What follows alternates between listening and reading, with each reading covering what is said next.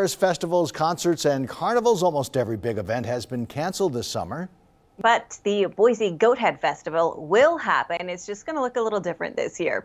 Organizers didn't want to waste a lot of time planning an event that could eventually be canceled because of the coronavirus. So they went ahead and just made some unique adjustments. The third annual festival will not have the 5,000 people at the state capitol like it did last year. However, on August 1st, people will be able to ride on their own unique adventure. Radio Boise will be giving them instructions all throughout the day on where to go, what to do. Everybody, even though they'll be in separate locations, they'll all be listening to the same music and having the same experience and going on what I think is going to be like the most exciting, wonderfully weird, and bona fide Boise bike ride that they've ever been on.